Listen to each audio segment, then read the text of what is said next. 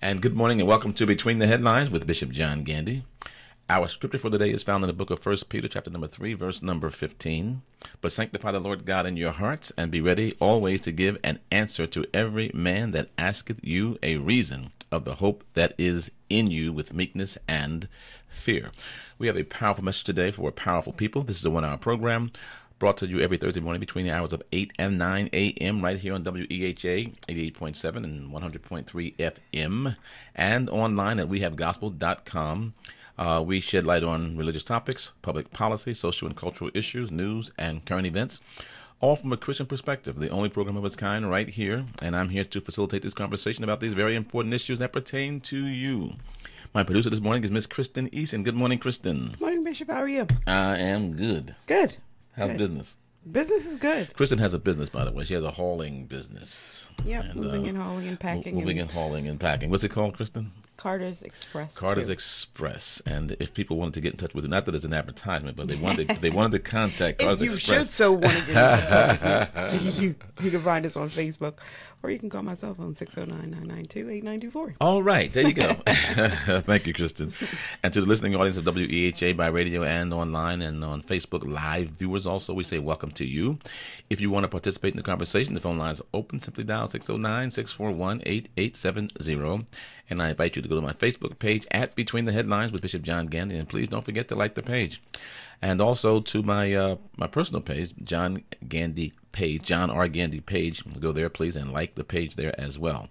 So we have a powerful message today for a powerful people. So family, get ready for a conversation that's going to be inspirational and informative, intimate and honest, provocative and powerful. We have sponsors today. Good morning. We have sponsors today. Our sponsors are the Hawks family, and want to thank William and Elaine Hawks for sponsoring our program. Also, Beacon Hall. Beacon Hall is a catering facility located in Egg Harbor City, New Jersey, at 243 St. Louis Avenue in Egg Harbor City, turning moments into memories.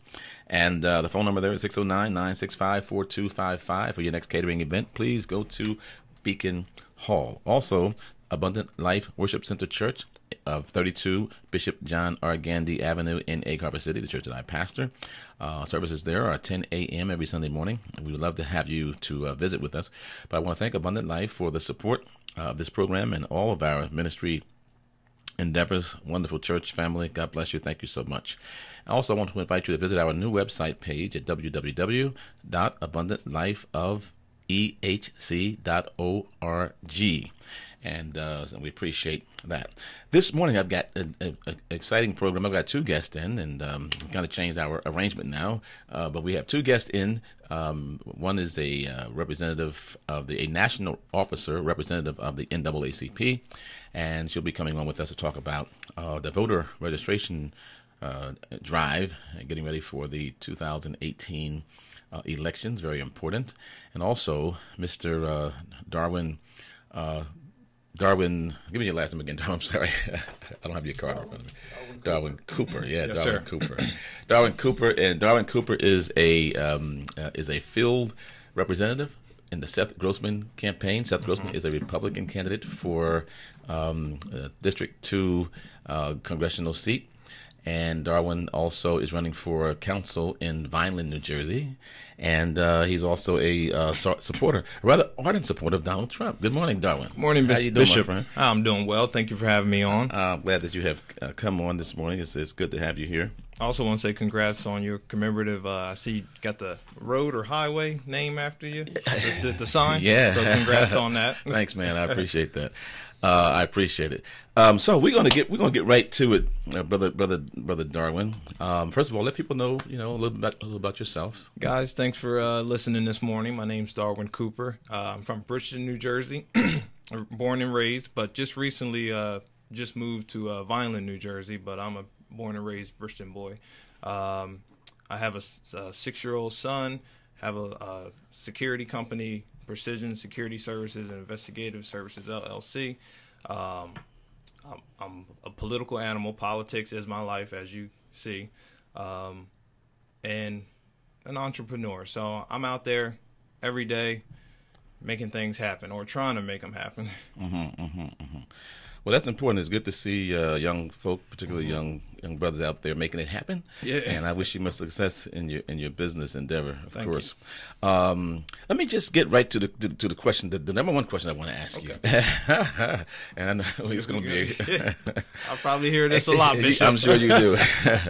Explain Okay. to me, and I mean this in all sincerity, Okay. right? Explain to me how, you as an African American, Okay. not the Republican or Democrat, Personally. or ideology per se, but explain to me how you as an African American, how did you support Donald Trump in light of the fact that many of his policies, most people would agree, are not necessarily in the best interest of African Americans. Some would say not in the best interest of middle-class working families, and certainly not in the best interest of the poor and other minority groups. But when it comes to African Americans, particularly African American males, in light of much of the things that he has said, not just since he's been president or during his campaign, but throughout his career, his public life, he has seemed to be, some would say, racist. Okay, and I would certainly say that he has, I feel that he has certainly said things and appear to be racist. How do you, as an African American male, explain to people how you can support Donald Trump? Well, Bishop, that's a good question. Like I said, from the very beginning, I was on the Trump train.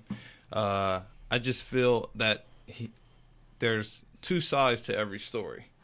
And majority of the time, I feel that minorities, not just African Americans, but all minorities, don't hear both sides of the story. So, like I said, when Trump first started running, I felt that we needed something new. Like I said, Obama, I voted for Obama the first term. Second term, I didn't. But I felt like we needed something new in Washington, D.C. A lot of people probably felt that way as well. Yes, as in we've been having the same establishment for years, and I felt nothing has changed. And we have to give the president some credit because the stats are there. What stats are you referring to? We're referring to the, which I know we're going to say, it came from the Obama administration, but minorities' unemployment rate, all-time low. The economy, job-wise, is back up. Is the economy back up job-wise, or is the economy doing well, but is really doing well for the top 1%? I mean, it's not as if there's this tremendous... I'm going to say both because I have family members who despise Trump, but they worked at some of these jobs that the economy helped them with. These, a lot of jobs from Comcast to some other companies gave out $1,000 bonuses to their workers. Yeah, but they gave out multiple millions of dollars, hundreds of millions of dollars to the 1%. I mean, this is... I just don't understand that... How we're excited about $1,000 bonus. But still, hey, every little bit helps. Every little bit helps. And I said, and again, the man is facing unprecedented opposition from both sides. Unprecedented in what way? From when he first unprecedented from when he first got in, from having his administration, the confirmations being. There's still some people that's not confirmed yet. He hasn't put anyone up for confirmation. There's still some people that hasn't been confirmed yet for the administration. So I'm just saying, like, the opposition from both sides. I just think So you said it's unprecedented. You think he's more? He has more opposition than Obama did. I think he has a bullseye on his back. Yes. You think he has more opposition than Obama did? I'm gonna say yes. Yes, okay. Bishop. Really, that's a serious answer. I'm going to say yes. So explain to me, if you can, in a sense. So you're saying that as a black male, you feel comfortable supporting Trump because you feel like his policies are good for us. I think I think I'm supporting him as a black male because I think the African American community has benefited from Trump being in office. Okay. In what way? In what way? And that's from crime rate going down, from jobs being provided in these high risk. Do you have statistics to back that up? I didn't. I would have to go on the phone and bring them all up. But yes. Oh, well, during the break, you can do that. I can't. I will bring. He said Bishop said doing. Yes. All right. So let me ask you this question. So, all right. So we'll leave that there. The Republican Party. The Republican Party traditionally is a party of that has espoused or have claimed to be the party of morality, economically conservatism. But the truth of the matter is, we have seen more evident this year, in this couple of years, probably than we've ever seen, the immorality, the absolute hypocrisy of those who claim to be moral integrity. They demean people who are not like themselves. Behind this veneer or this facade of being morally superior, and they elect a president who has demonstrated more immorality than any public figure that I can think of. They have elected him. They support him. Some would say he represents particularly when it comes to the evangelical Christians, would say that he represents their moral ethics or whatever. How does that line up? How does that all, fall into play? Explain to me the Republican side, this party of morality, and all of its support for the most immoral president that we've ever seen. Well, I don't, I'm a man of myself. I support. I'm a GOP member, but I'm not. I don't worship a party. But I feel that it wasn't the party; it's us, the people, who elected the president. You're not a part of the party. No, I'm a part of the GOP. Right. So the people who I feel that the you can't put. Because a lot of which I think that's more the establishment. I think the grassroots, the American people, were fed up, and we ourselves elected President I get that, Trump. but now I'm talking about the Republican Party. The Republican Party itself is a party that has claimed to be, that have the moral high ground, and yet they elect a president, and it can't step away from this, because this is what the party has run on for decades, right? So now we can't conveniently now say that it's not about the party, it's not about morals, it's something about something else, because it's been about the party and morals for decades. So how do you now? So it sounds like you're saying the president doesn't have any morals. I'm saying the Republican Party is hypocritical. Because the Republican Party, those who vote for a man who is immoral, it goes against. They have very low tolerance for. Most Republicans would say very low tolerance for people who are unlike themselves, who they would consider to be immoral. But he faced that. You seen that in the election. You don't see that. You don't see it in any of the senators. You don't see it in any of the.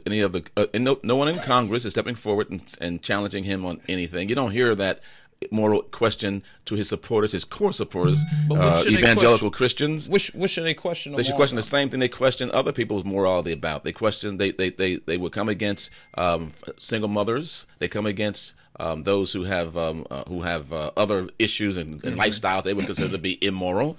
They certainly come against those who are poor and are less fortunate. They would even suggest that there's something wrong with and have been for decades or centuries perhaps. There's something wrong with poor people, and particularly African Americans, because of our inability to overcome some economic challenges, which we know is all systemic. But they would even suggest that some of that is due to poor morals, families being broken up, and all these kinds of other issues. Yeah, well, single mother homes, all that kind of thing, right? All that stuff. Yeah. So the Republicans are basically hypocritical. I'm hypocritical because you support a person who is immoral, yet you. I can't, and you see, we're agree to disagree. So do you think that Trump is immoral? I mean, yeah, he doesn't sugarcoat things, and no, is he immoral? Is he a man? Would you say that he represents your morals? Man with morals? Does he when it comes to loving the country of the United States? I'm gonna say yes. Explain to me how morals comes, lines up with loving the country. Explain how that goes. You know what morals are, right? Yeah, morals. Yeah, right. When his morals, I think he has. I mean, yes, like I said, you're going to wait. You're running for office, Darwin. Yeah, you're running for office. Now you're going to tell me that Donald Trump is a man who has high morals. Is that what you're going to say to me? maybe not high morals, but we didn't want to elect the Pope for the presidency. You know, that's not a position like that. And I'm saying he does have morals, from being a family man, a businessman, running from $1 million to a $10 billion business. None of us are perfect. You know, I mean, everybody has morals, but I mean, so let me ask. All right, so how about when it comes to racism? Donald Trump is, and I know this is you're in. We talk about this, right? So we all in. Yeah, right. So Donald Trump, when it comes to racism, Donald Trump. Now, let's see. I don't want to get to Kavanaugh. That could be a long conversation. Let's see. We have. Donald Trump said we have fine people on both sides when it came to the Charlottesville, okay. the white supremacist attack on innocent people, protesters, and the death of one young lady. And Donald Trump says we have good people on both sides. Would you agree that white supremacists are good people? Negative. You disavow it. You have to disavow that those groups, but good individuals on both sides. So I'm going to say, I'm going to take a guess and maybe say not all those individuals on the Democrat, on the Antifa, the left side, and the white supremacist side were involved in violent actions that day. So that's where I'm guided to where he was talking about. That's just factually inaccurate, right? I don't think every single one was on both sides. I don't think every single one were out there. So you agree with Donald Trump that there are some good white supremacists who were on that day were out there, and there's some, and you're making both of those two groups. You're comparing white supremacists to. You had others basically on the other side. Antifa are equivalent to. You got both black supremacists and white supremacists. What is a black supremacist? You go with the Black Panthers. You want to go. That's. So you're comparing the white supremacists with the Black Panthers? No, I'm just saying on both sides. I think you had. Are you comparing white supremacists with Black Panthers? Bishop, you said I don't think on both sides you had everybody acting like Wolverines fighting each other. Are you comparing Black Panthers with white supremacists?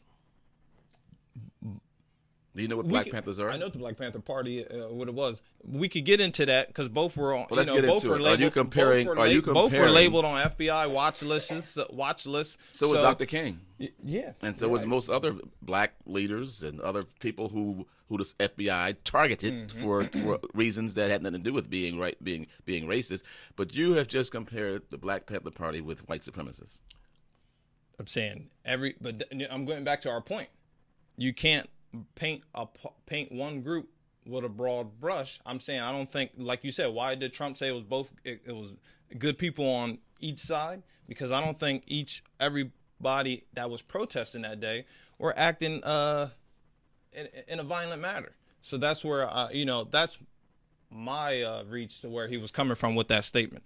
All right. So, but you do know what the Black Panther Party represented, correct? Yes. And what's your understanding of the Black Panther Party? Protect a group organized to protect the civil rights of African Americans. Right, and you're comparing them with white supremacists. I mean, you had some really violent things that the Black Panther Party did as well. Like I said, what? That put them on watch lists. Like what? I could go. Like you can't said, just start saying things that are inaccurate, factually inaccurate, and especially when it comes to these kinds of matters, because this is important, right? You cannot say the Black Panther Party was on an FBI watch list because they were violent. They were not. They were on the FBI watch list because they were working in behalf. They were targeted because they were working in behalf and in the interest of African American oppressed people, and that and we know J. Edgar Hoover was not necessarily. He was a typical white supremacist, right? So when you compare these two, and I want you to get it right because you're a young brother, right? And I want you to get it right. And to go out and say things that are just factually untrue, number one, it would make you look not good, right? And then also, when it comes to being an African-American male, with all the things that we have, that we face, all the challenges we face as African-American males, we can't afford to have one brother out there. Oh, yeah, you're right. From my perspective. But I can get the facts. I can, like you said, I'm going to provide those facts for you. Which facts are you going to provide? Just don't worry about it. All right. So let's see. And I think this is important. It is. Because you're an African American young man, and I'm hoping today that when you leave here, that you will have another perspective. I know I'm not saying anything you haven't heard. We're not having a conversation you have not heard, but I'm hoping that because I'm saying it to you in love. Yeah, you know, and I know that you love. And I think that you're honest in your thinking about it, but I think that it's a little flawed, and it needs to be, you know, just kind of checked. Okay, let's take a quick break right here. Can get a little intense. Yeah. Then we'll come politics, back. yeah. Yeah. Well, this I don't. Yeah. Well, this is more than politics. This is about you know about the good of our community, our nation, and all of our people. Listen to Between the Headlines, Bishop John Gandy. We're going to come back in about 2 minutes. Thank you.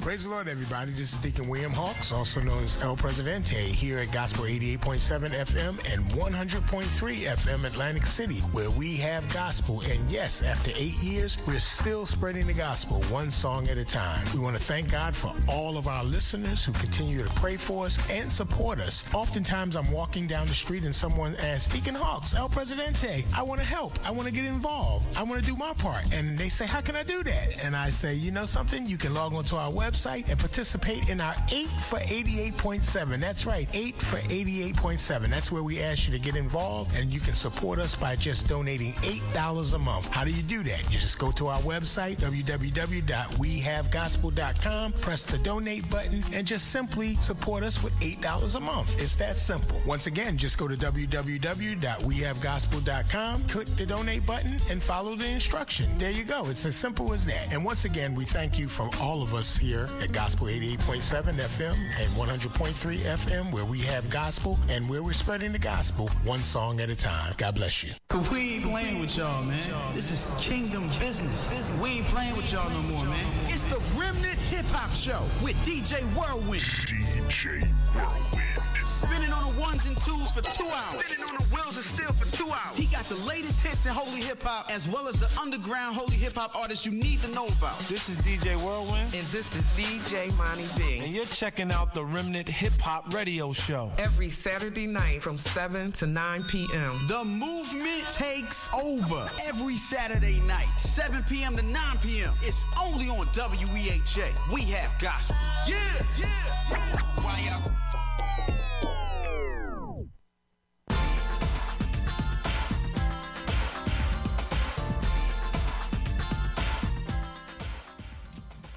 Welcome back to Between the Headlines with Bishop John Gandy. We're here every Thursday morning between the hours of 8 and 9 a.m. So glad you tuned in.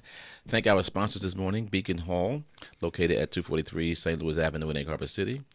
Turning moments into memories. The number there is 609-965-4255. For your next catering event, please call Beacon Hall. Also to the Hawks family businesses, thank you to William and Elaine Hawks for sponsoring the program, and to the Abundant Life Worship Center Church family, located at 243 Bishop John R. Gandy Avenue in Egg Harbor City, for also sponsoring.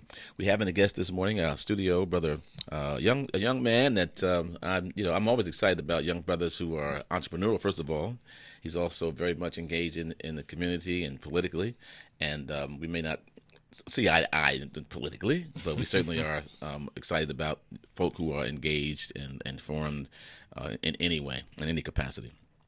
But Brother Darwin, I'm also going to give you a chance. You're ready for office in Vineland. Yes. You're also supporting... 2020 council. Oh, 2020. Yeah, 2020 okay. council. Okay, yeah, gotcha. So you're getting way out there with your getting campaign. out there, yeah, with it. So, not no major campaigning, but just here and there, Yeah. So, because it's creeping up on you, so it'd be quick. Yeah, we're already in midterm elections in November, so sure. And you also anything you want to just share with voters about your endeavors? I know you're also supporting Seth Grossman.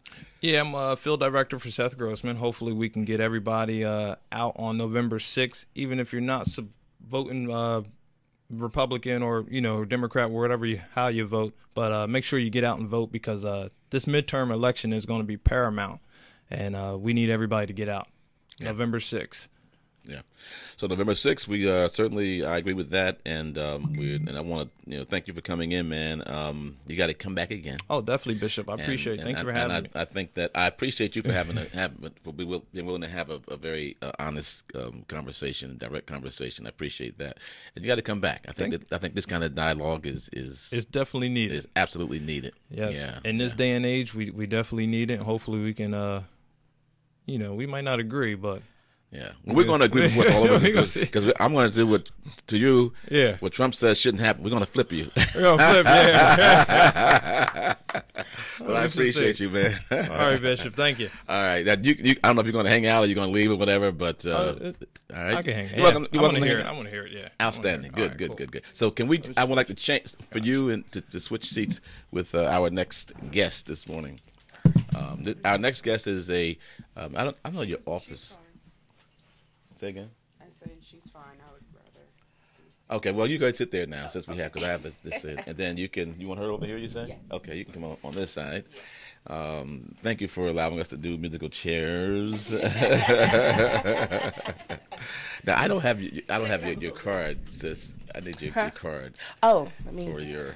At least, okay, well, you can just go ahead and introduce yourself to our listeners. And good morning. Welcome. Yes, good morning. Yeah. I'm so glad to be here in South Jersey. Yeah. Let folk know who you are. She's a big shot, everybody. Just trying to do what we do over here. So good morning. I'm Keila D. Crane. I'm Assistant General Counsel for the NAACP National Headquarters, and was just trying to fulfill a promise that I made to you, Bishop, earlier this summer, that when I came back to do the second round of community engagement with our Atlantic City branch, I would come here in person and talk to you about some of the issues that we're dealing with. So I'm trying to fulfill that promise. Well, you woman have. of my word. You have, and thank you Yes. so much for being here. And I am very, very honored to have you today. Thank you so and much. Here for a very important reason. Of course, we're going to talk about the voter registration drive and all that portends. And also, Mrs. Melvo is here. Yes. Now, here's a young lady here who she's very, very active locally. Yes. And I think it's my first time actually meeting you in person. We have communicated via phone and in our community service events, but obviously have not met in person. So it's very nice to meet you. It's very nice to meet you as well. Thank you for coming and bringing our guest this morning. All right, NAACP. And today we're talking about the voter registration drive. You're in town because the Democrats are having a convention, and you are a part of that? Well, no. Okay. Of course, because the NAACP is a nonprofit, nonpartisan organization. Right. So I'm in town because the Atlantic City branch of the NAACP, along with the local Mason chapter, is having an election protection community town hall tonight.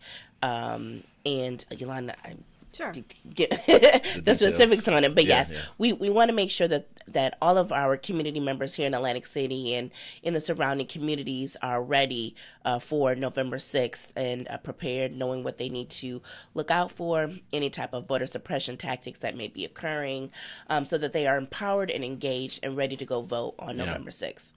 Do you think people have forgotten that voting has not always been a right?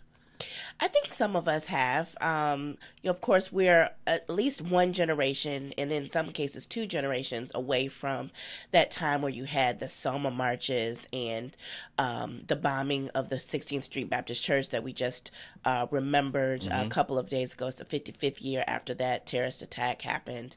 And so if we're not doing the due diligence of teaching our children about what the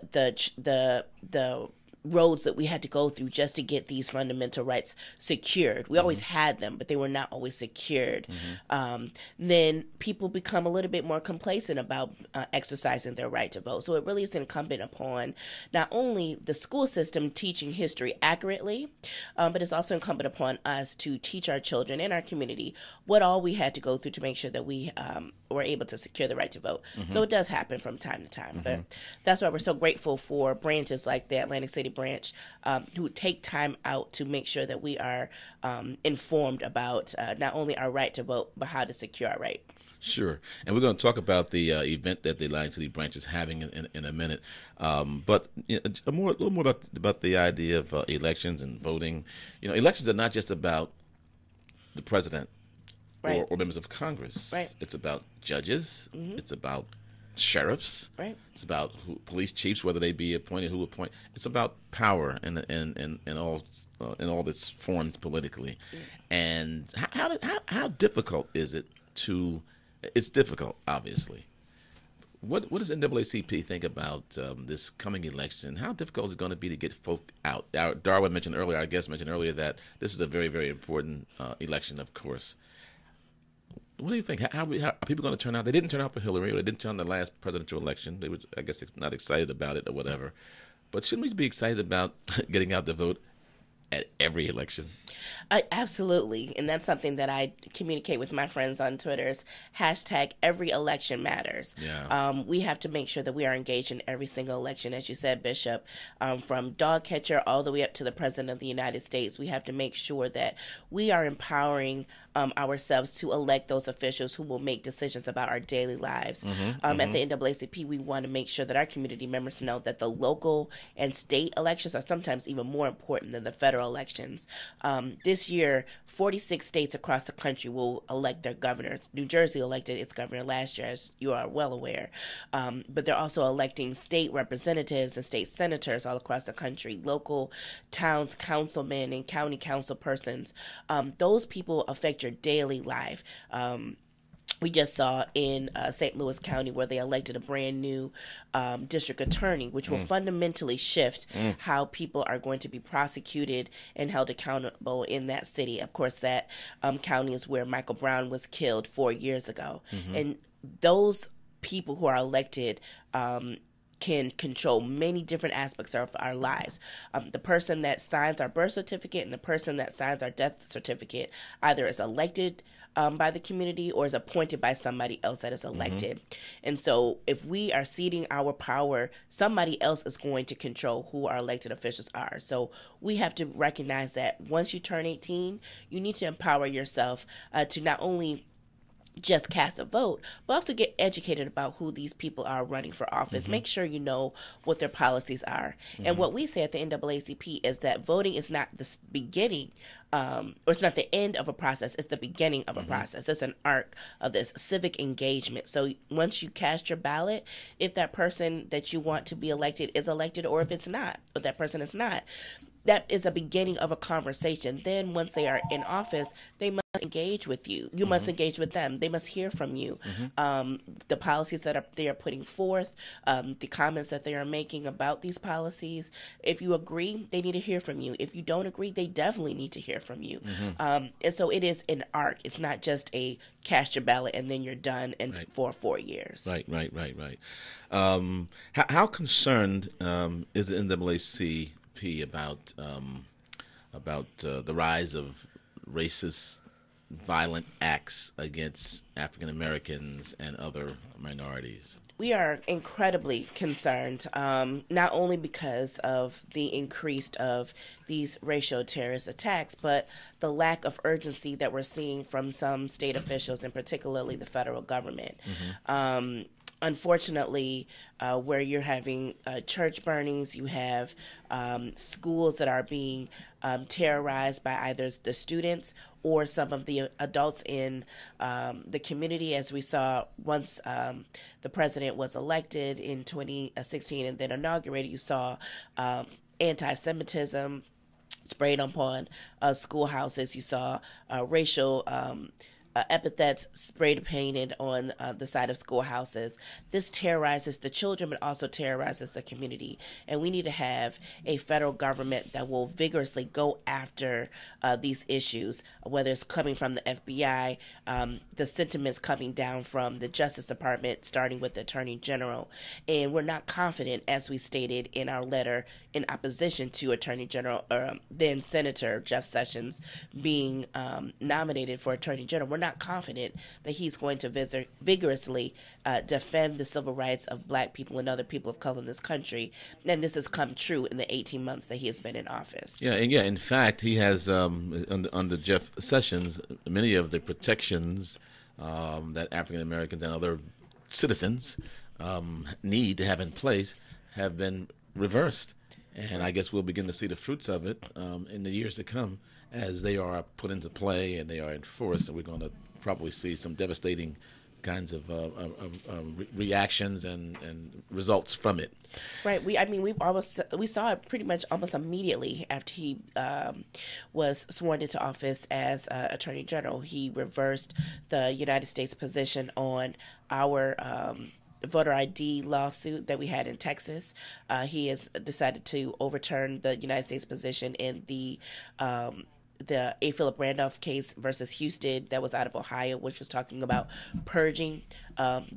Under Attorney General Lynch, they were on the side that the NAACP was on, and then as soon as Attorney General Sessions came into office, he reversed the United States policy on that. So we have seen time and time again over the last 18 months taking the side against civil rights and civil liberties of people of color across this country. Mm-hmm. And of course, the NAACP for over 100 years have been advocating for the rights of African Americans, but not only that, but for working families, right, and for poor and for other people who are disenfranchised. So it's not just about for those who would think of the NAACP as a group that is only representing African American interests. If it were, it would nothing be wrong with that, mm-hmm. but it isn't really. It's about families, working families. It's about poor people. It's about people's rights, mm-hmm. and primarily the rights of those who are disenfranchised and right. powerless, in challenging in comparison to those who are the powerful and the elite, because they live in a whole different world. Right. So it's important that the NAACP does what it does. Absolutely. I mean, we have people all across the country and on 3 military installations around the globe. And so everything that affects Black people affects the country as a right. whole. So if you're talking about making sure that people are able to unionize and ensuring high quality jobs, good paying jobs that are secured. If you're talking about education, making sure that we have high quality public education, that affects not only Black people, but all people, particularly poor people, to ensure that the type of money and resources coming from the state level is being pumped into these local communities so that our children are being educated fully and are able to then go get those high quality jobs. Mm-hmm. If you're talking about the right to vote, if Black people have a secure right to vote, everyone has a secure right mm-hmm. to vote. Making sure that there's unfettered access to the ballot box is important for all Americans. Mm-hmm. If you're talking about making sure access to high quality health care, that doesn't just affect Black people, affects all people. We need to make sure that the ACA, of course, also known as the Obamacare, is fully implemented so that everyone has the access to a doctor, a mental health professional, a dentist, whomever. But not only that, is that Black people and other people of color are able to go to medical school and go into some of these rural areas and become primary care physicians. That's a pivotal piece of the ACA that is not often talked about. Mm-hmm. But it's those things that we're advocating for that don't just affect Black people, it affects all people. And if we can continue, as we have done for almost 110 years, to push that envelope in a multicultural, multi-ethnic, multi-religious framework, then we all succeed. Mm-hmm. And so, of course, so you're here and looking to get folk out to vote. Mm-hmm. And locally, I want to shift gears a little bit and just talk about the local endeavor efforts. And Mrs. Melvo is here with you. Yes. She's with the local NAACP Atlantic City chapter. Yes. And you can talk about the events that you have coming up, but also just about some of the efforts that the local NAACP is putting into voter registration drive, and why is that important locally, and what are some of the issues that we should be thinking about locally, and that sort of thing. Sure. So I'll take a step back. Nationally, the NAACP has memorandums of understanding, mm-hmm. and for maybe as long as its existence, they've partnered with other civic organizations who share common issues and beliefs on those issues. And we at the NAACP here in Atlantic City have partnered with the Prince Hall, New Jersey Masons, as well as the St. James AME Church. Why that's important is nationwide, the AME churches as well as the Prince Hall Masons have these memorandums of understanding, along with other civic organizations such as the Links Incorporated, League of Women Voters, that mobilize together to make sure that people are coming out to vote, particularly in November. So it's not just the NAACP here on the ground. We have a lot of different civic organizations. I know the League of Women Voters here in Atlantic City is very prominent when it comes to making sure people are registered. So particularly with today's event, September 20th from 6 to 8 at St. James AME Church in Atlantic City, we will be hosting Ms. Crane coming down from National to be our keynote to discuss what's happening around the country with regard to voter suppression and what's happening here locally. I can say for Atlantic City specifically, over 8,000 people are not registered to vote. And if you're thinking about 39,000 people in that community, that's 1 in 5. And that's 8,000 people who are eligible to vote who are not registered. Absolutely. So we've partnered with the National NAACP. A lot of us on the ground have been trained to find out who those people are and get them registered. So we are doing targeted registration campaigns as well as pushing information out, because this is, like Ms. Crane said, this is the beginning. And it's not just November 6th. It's who are we sending down to Washington, D.C.? Mm-hmm. We had an incumbent for a long time here in New Jersey with our House of Representatives seat.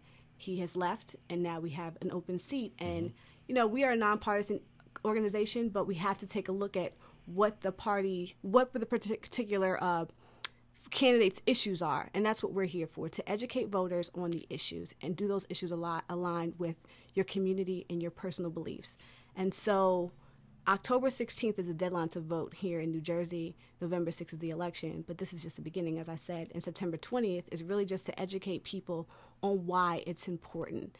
Moving forward, we have elections coming up in 2020, but we also have a census. Why that's important is the allocation of federal funds, the allocation of school districts, the allocation of what your community looks like in the next 10 years. Mm-hmm. That becomes invisible along the way, but we need to emphasize not just November 6th, but November 6th of 2019, November 6th of 2020, this does not need to just be a one-day event and everybody getting out to vote. We need to make sure that Atlantic City is well prepared nationally and locally on what the landscape is going to look like over the next 5 to 10 years. So you said that you have done some research and you have identified who these 8,000 people are. A couple of questions. First of all, who are they, and why are they not voting?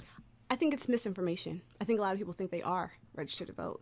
And we've tried things as far as having community events where we walk up to people and ask them if they're registered to vote. A lot of times they tell us they are. The reality is people don't want to talk about voting.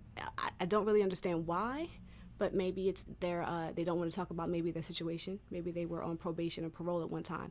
And we need to get the information out that says if you are no longer on probation or parole, you are eligible to vote. People don't give us 5 seconds to even get the information out. Maybe they're embarrassed to talk about the situation. Maybe they're embarrassed to just talk to anybody about the situation. We need to make sure events like tonight happen to get the information out to somebody who can get it to them. When I've walked up to people who may be registered to vote, maybe they've moved over the last 5 years. There are sometimes people who are registered but are no longer registered for whatever reason. We're finding out a lot of information just by looking at those lists that people who in our branch know people who they thought were registered and are no longer registered. So we're really trying to make a concerted effort to educate and also educate others through those people that we're educating. Do you get the feeling that people, particularly in this climate, may feel that voting is more important than they have felt previously? Because we're in, like I am 57, I think I am. Right? And I will tell you, I never could have imagined that I would feel, in terms of the climate of the country as an African American, that I would feel the way that I feel about things today. I feel the way I heard my parents talk about their experiences as children in the South. I feel like the environment and the climate I can relate to that, and it's shocking. Do you think that people, perhaps sensing those kinds of that this climate might be for some people a reason to say, hey, look, voting is more important than I thought. We took it for granted because things seemed to be going in the right direction, and we thought that somebody else was handling things for us, and it was going pretty well. And now things are not going the way we thought it would go. What do you think? I will say that it's very important, and the reason why that I know that it's important is because I'm part of the inaugural class of the Young Leaders Program of the NAACP, and nationwide, young professionals from the ages of 21 through 35 are coming across the states, coming across the NAACPs, whether it's the leaders, administrative leaders as far as national, but also amongst each other to really discuss what the issues are in their communities. And what I'm finding is that people in Atlantic City are no different than maybe people in the Gulf or maybe California. The issues that they're having in their communities are no different. And they are seeing an uptick around the country. 33 states are represented among 200 people between the ages of 21 through 35 in this program. And it is really daunting. And the money is going toward educating us, not just about community issues, but about voting. And we're all seeing the same issues. People just are shy about voting, and we're really trying to figure out why. But I also believe, to Attorney Melville's point, that there has been a rise of engagement because of what's been happening over the past 2 years under this current administration. Whether you're speaking about the voting rights issue, if you're talking about what's happening on the southern border, whether you're talking about just a whole host of things that this current administration has been doing. It has invigorated some folks to say that we need to go ahead and make our voices heard, not only on the federal level, but also on the local level, really re-engaging, whether you're talking about actually running for office. You're seeing so many Black and brown people running for office at record rates across the country. Or if you're just talking about funding people who are running for office, same thing. They are doing that at laser light speed. And so hopefully, if nothing else comes out of this administration, it is the fact that we cannot take our votes for granted. We cannot take the duty it is upon all citizens to really invest in our democracy. If you cede your democracy, then you can't complain when things happen that you may not agree with, or may think that is ripping at the fabric of our country. Next year will be 400 years since the first African was stepped foot on to this now so-called America. 1619 is the first recorded time that a stolen African was brought here to the Americas. In 400 years, we have been able to travel so far as African Americans in this country, but we have so much further to go.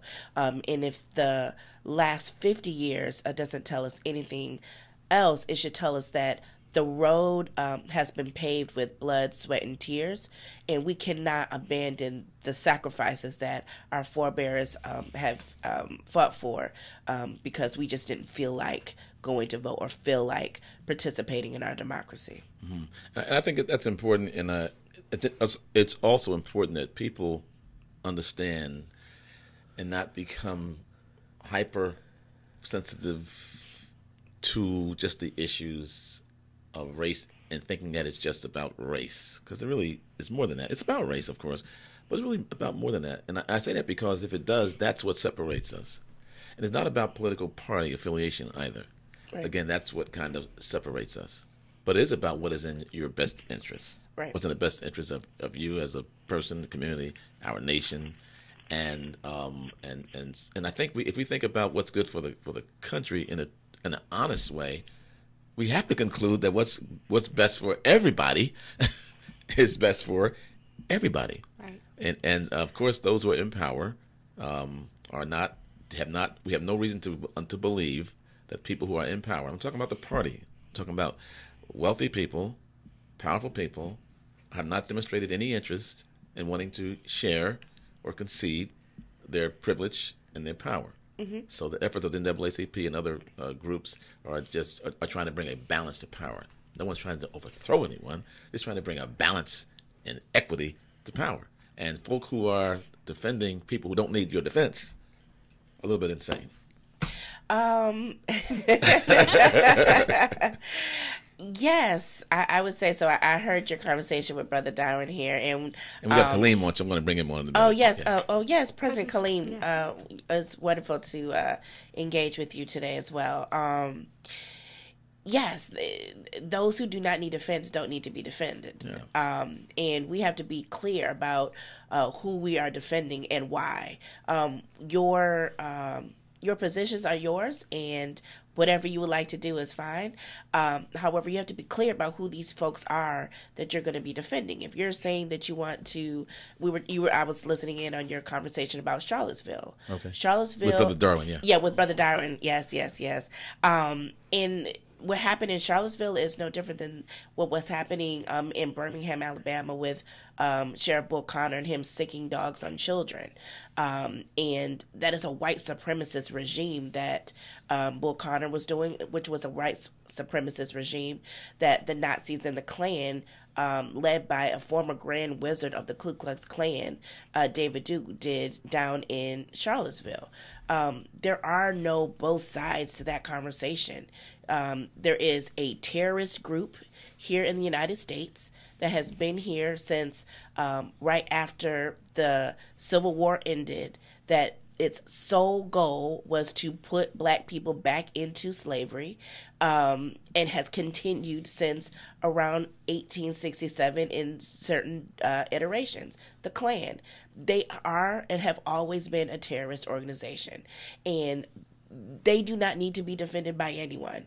And certainly since 1909, the NAACP has worked its fingers to the bone to rid our country of not only the people who are a part of this organization, but the entrenched policies that have been put in place or have been secured by folks either in the Klan or the White Citizens Council or the neo-Nazis, or however they are defining themselves. Because it's not just about the people, it's the policies that they're able to enshrine in all matters of government that is really the problem that we're dealing with in this country. And Kaleem's on. I want to bring him on, but before we do, you mentioned Darwin, so I'm going to let Darwin jump in and just comment. And then Kaleem's going to come on next. Hang in there, Kaleem. Yes. Well, yeah, I want to comment because when she said about the same as it's equivalent to the police officers doing those things. This guy, that the Charlottesville incident was some lone guy who drove. It's wrong who drove his vehicle, and so I think we constantly paint the picture with a broad brush when we shouldn't jump to conclusions so fast. Well, that was the second day. The first day, it was a whole bunch of Nazis and Klans people that were bringing tiki torches and walking around at night, just like the night riders used to do all across the South, that would ride horses or walk down the streets, particularly in black neighborhoods, trying to terrorize those black people if they were trying to go out and vote. They were trying to register people to vote. They were trying to be active in their communities. It's really no different. And they were doing that to saying Jews would not replace us, or you will not replace us, or saying things that were anti-black in that community to uplift, not just in Charlottesville, because of course you have to realize that this was to counteract folks wanting to take down Confederate monuments. And you also have to realize what Charlottesville is. Yeah. Charlottesville is a home of Thomas Jefferson, right? So it's not just about the man who drove a car and killed a woman because they wanted to protest. It's the Nazis. It's the Nazis themselves and the Klansmen themselves that came down there and thought that they could defend the Confederate statutes that we should take down all across this country. And you do understand symbolically they're terrorists. That's what they did to African Americans 100 years ago. It was to terrorize. So they were not some innocent protesters walking around meaning no harm. Again, I disavow. It is wrong. Some stuff what they said not on just both wrong, is evil. On both sides. I'm not going to both sides. No, I'm telling you. But no, I'm not going to go with that. But listen, both sides have. So it's the United States. Brother, both let me have tell you this, something. Both have the right to protest. It's the difference in protesting and being a terrorist. Okay, you don't have the right to be a terrorist, particularly when the country fights against terrorism of other sorts or terrorists of other sorts. So we're not going to be here defending white supremacists as if they are some innocent protesters. Yeah, definitely. They're terrorists. Definitely not. Okay, and that's what was going down. That was what was happening in Charlotte. We're not going to make it appear as if there were good people on both sides. Terrorism and hatred. Both sides is evil. agitated each other. Terrorism is evil. It is evil. Hatred is evil. It is You're evil. going to defend hatred I'm and not terrorism. defending hatred. You want to equate it. No. You want to equate it with protesters. You're going to equate? Are you making the two of them to be the same? We all saw the same stuff. Everything No, that was going on we TV. could not have seen the same thing. Everything that was going on TV. We didn't say the same thing because you're saying that they were both the same and they were good people on both sides. That is insulting. That's offensive. That's offensive. And you need to really understand that. That's offensive because terrorists, our people, were terrorized and continue to be terrorized. And for a young brother like you to say to us, to say to people who are listening, that those people were somehow good. I didn't say all of them. Yeah. None of them. To equate them with good. To equate what they were doing with good and not simply say it was evil. It is indefensible. And so don't defend it. No, just say that it's evil. I'm telling you, there was agitators on both sides. We're talking about terrorism and terrorists and hatred and evil and criminality, not the same as agitation. Don't make those things be the same. I don't know. The difference in being an agitator and being a person who is a terrorist, they're not the same thing. Okay? But they're not the same thing. It's wrong and evil, but they're they not still the same have thing. Both sides, because both sides are both anti, far left, far so right. They were both terrorists? Far left. Were they both terrorists? The Antifa group that was there, they're on the terrorist list as well. So no, both I sides asked you, were they both terrorists? Both groups? Yes. Kaleem, hey, brother Kaleem, how you doing, man? Yeah, Bishop, good morning. Good morning. Let me just say very quickly, Bishop, I am super excited about tonight, and I wanted to thank you for allowing us to have a forum to let people know to come to St. James tonight to hear our dynamic speaker, Sister Crane, talk about the importance of voting and getting people motivated and involved. I heard President Obama the other day, he was responding to some people when he talked about President Trump and the people started booing. He said, don't boo, vote.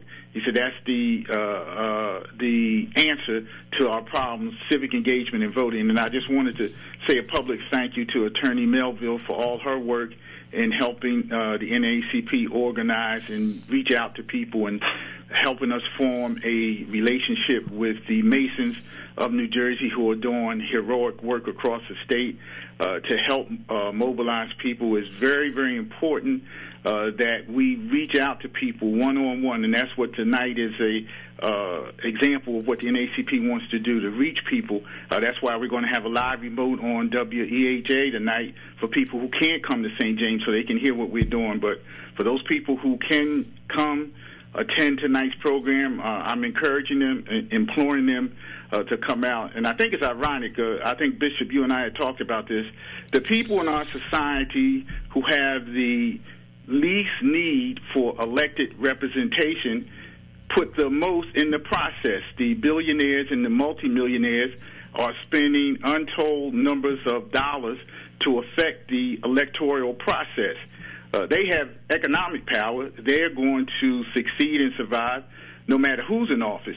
But the people who are most affected by these policies and programs that elected officials enact, they're the ones, unfortunately, who are the least involved. And that really should be inverted. The people who need government the most should be the most involved. And that's what the NAACP wants to drive home. Get involved. If you're not registered to vote, get registered. If, as Attorney Melville said, you feel shy when someone comes up to you, we can mail you a voter registration form. We can leave it at your church or your house of worship or your job so that you can pick it up anonymously. There's all kinds of ways, but we have to improve our situation. So we hope people come out tonight. I am so excited and thankful for Attorney Crane to come down again. She really excited people the last time she was here, and we know she'll do it again. And again, Bishop, thank you so much for having the platform. You give people a voice and a forum to speak out. It's only about 48 days before the midterm election. And even people who support President Trump that I have talked to have agreed that in many, many instances he's went too far. His language is controversial and degrading. His actions are unprecedented. And I think we need to have some balance in our federal government And the way to do that is people get involved. NAACP doesn't endorse candidates, but we do endorse positions. And when people take positions against affirmative action, against diversity, against equality, against social justice and civil rights, then NAACP has to speak out, and we do. We say that we agree with what you said, Bishop. When America does better, everybody does better. And for America to do better, everybody has to do better. Right. So, again, encourage people to come out tonight at St. James. We're going to have a delicious food catered by Kelsey's Restaurant, so you don't have to worry about if you miss your dinner or your mid-snack. You can come and have mental food and physical food tonight. Thank you, sir. Appreciate it. Yeah, thank you, sir. All right, thank you for calling in. All right, thank you, attorneys Melville and Crane. Thank you so much for coming out today. And Attorney Melville, thank you for coming. Where are you from, by the way? Where's your home? My home is Ann Arbor, Michigan, but I'm based out of Baltimore. Okay. All right. Well, thank you for coming in today. And thank you so much, hopefully Bishop. Next time you're in town, you'll come by again. Yes. As long as you'll have me, I will be here. Yeah, the door is always open. The mic's always on. Thank you so much, Bishop. God bless you. Thank bless you. And Sister Melville, thank you so much also for making this happen on today. Thank you for having me, and we look forward to just continuing to educate other people about civil rights. Absolutely. And my good friend, Brother Darwin, my new friend. And Brother Darwin, yeah, I like Brother Darwin because he is he's a fighter, and he likes to get to the rough and tumble. So our intense discussion will continue to be this way. It's passion. It'll continue to be this way until I get you on the right page. Yeah. But thank you for being here. We appreciate all of you today. And thank you, listeners, for being there today. And we'll be back on next week, same time. God bless. Have a great day.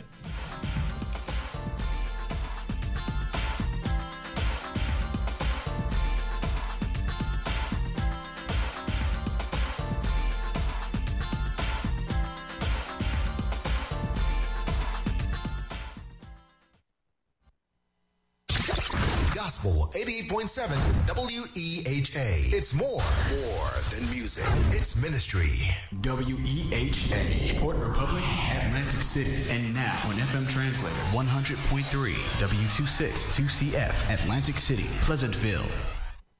You are cordially invited to attend My Vote is Power, a program to increase voter turnout and awareness for the November 6th election. Thursday, September 20th, 2018, from 6 p.m. to 8 p.m. at St. James AME Church, New York Avenue and Arctic Avenue in Atlantic City, New Jersey. Refreshments will be served. Sponsored by Atlantic City Branch NAACP, Kaleem Shabazz, President, Prince Hall Grand Lodge of New Jersey, Most Worshipful Master, Tassan Rasul Dawood, Grand Master.